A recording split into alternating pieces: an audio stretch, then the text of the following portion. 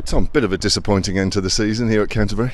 Yeah. I mean, it was obviously we started the game really, really well. But I mean, you probably asked a couple of lads, especially Fidel, he wanted a bit of time off his feet. So yeah.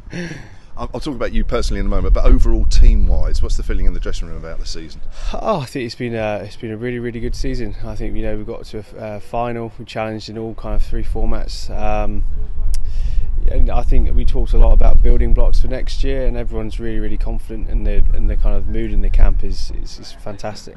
When you look at, say, the T20, you were one game away from qualifying for the quarterfinals. You were one game away from winning the final at Lords. Yeah, I mean, year of nearlies, and I think hopefully we'll all winter well and come back next year and try and go one step further. I think for a lot of us, Championship, we're going to try and really compete next year to try and win it.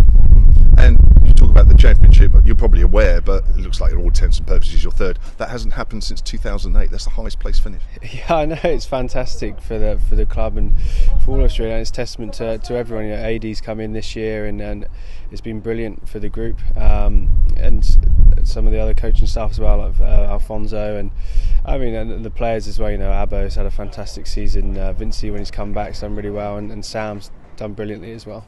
What about you personally? Because it's been a bit of a stop-start with the injury, isn't it? Yeah, it has. I mean, overall, I think it's been a really good year, personally, and frustrating injuries, but they do happen, and thankfully that's the kind of first one I've kind of had, and hopefully the last. Got the hundreds and the 50 over competition at the start. That's not a bad return. Yeah, definitely. And I mean, there's the championship at Warwickshire, which is really nice to contribute to as well.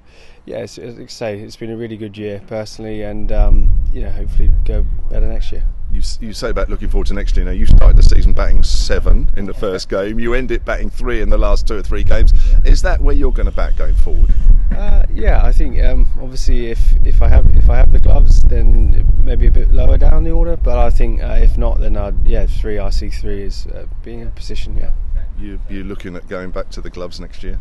I think so. Yeah, we'll see how the winter goes. Because that's been a recurring theme, isn't it? I mean, you get them and then you get injured. Lewis comes in, does well, he gets injured. It's been just like that for a while now. Yeah, it has, and I think it's a good job that we've got 2 keepers at the club, I guess, with us. But yeah.